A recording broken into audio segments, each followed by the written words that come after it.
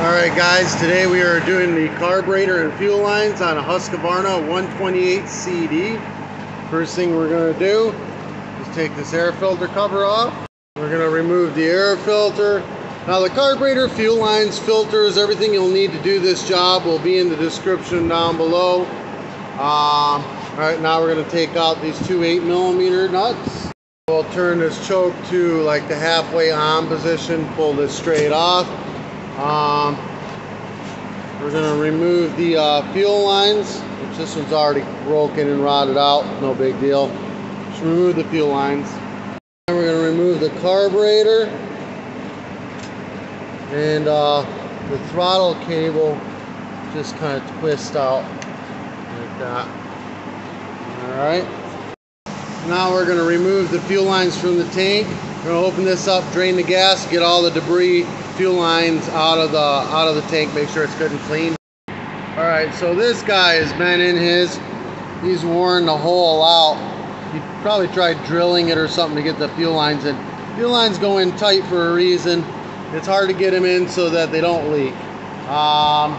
Luckily, he didn't really get past the spot to where it won't seal. Fuel line's gonna seal, but any kind of shrinkage at all, and this will leak.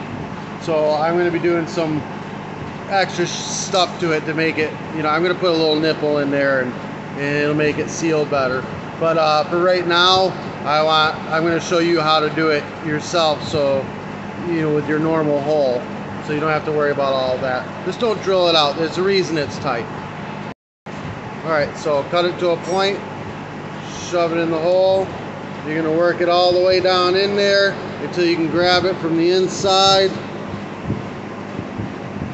I usually use a long pair of needle nose pliers, and you pull it all the way out of the tank. Get it out of the tank, you cut the tip off and stab the filter on. You got the filter on, you shove it back into the tank to where it's laying flat on the bottom. I'm actually going to pull it all the way up to where the filter hits the bottom.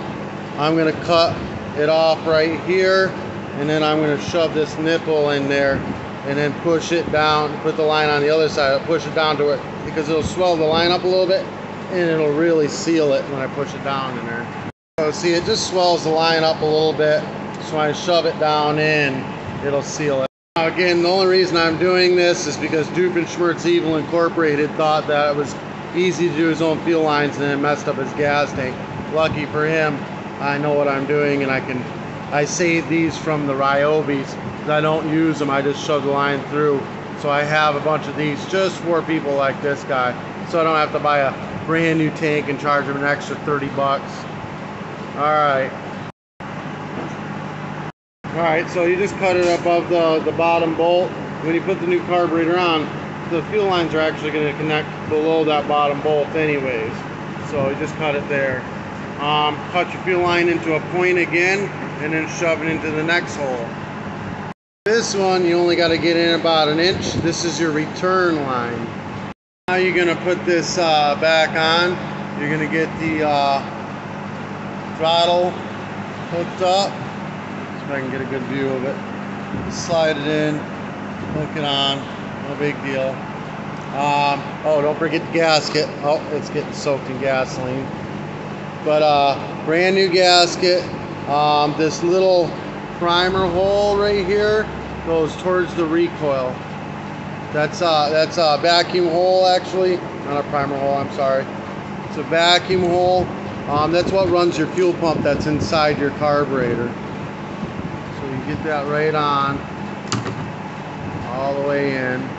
Cable in, this block sits right up on here. Make sure the cable is on the other side of that nipple. This fuel line that goes to the filter goes to the back front nipple. So it may be a little bit long, but on yours you'll be able to grab it on the bottom and pull it until it gets the right length. This one I had to cut it to size, and then you get this other line, cut it to size, put it on there. Again, you can always pull it from the bottom to shorten it up after you get it on. Check everything, make sure it's working properly. Then dump a little bit of gas in here and prime it up.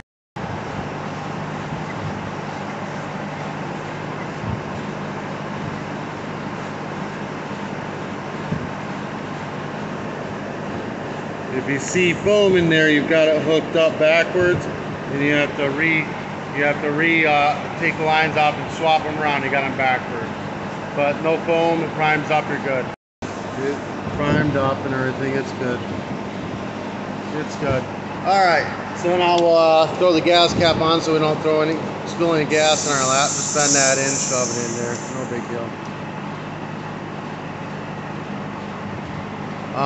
Air filter assembly is going to go on now. Half choke, where you can run the arm through that. Line the studs up. And then put your two 8mm nuts on to hold it in place. Two 8mm nuts.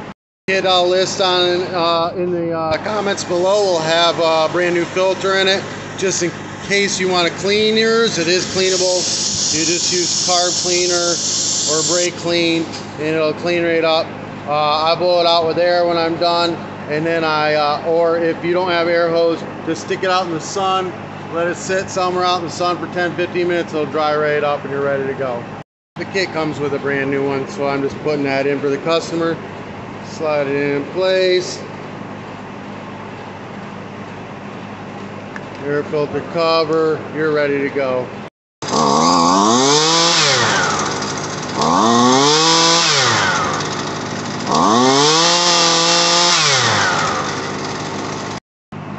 Alright guys, that helped you in any way, shape, or form. Give me a thumbs up, hit that subscribe button. All the parts will be in the description below. Today's t-shirt will be in the description below as well. If you want me to wear one of your business shirts for a bunch of advertising, I'm more than happy to. Mail me it. Peace.